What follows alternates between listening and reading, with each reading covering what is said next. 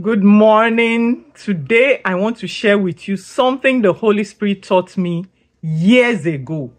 He told me, he said, when you don't know what to do, praise.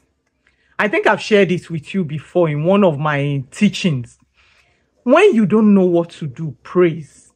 You know, the Bible says we can pray amiss, but the truth of the matter is you can never praise amiss. Praising is not only for when God has sorted the issue. Praising is even handing it over to God, thanking him that I might not know it all, but I know a God who knows it. I know a God who can handle it. So I'm even thanking you that I know you, that you can handle it, that you will handle it, that my testimony is already here. You don't just wait for the testimony before you praise.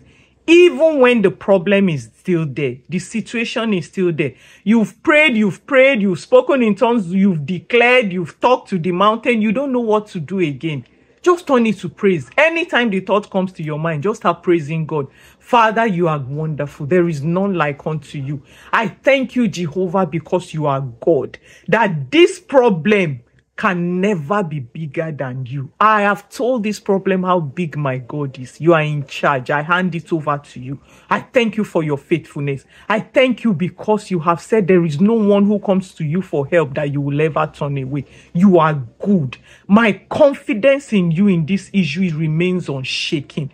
Thank you, Holy Spirit. Father, I am grateful. Put on praise music, dance to the glory of God, and see the wonder-working power of God move on your behalf. Praising God in the midst of difficulty is one of the greatest proofs of faith.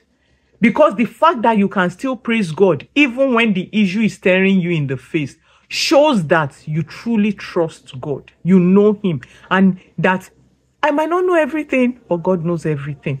So today, I want to teach you, just as the Holy Spirit taught me. When you don't know what to do, praise God.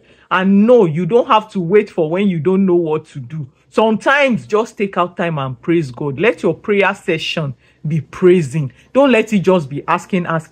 Spend more time in praise, and the Lord will help you in Jesus' name. I'll see you next week.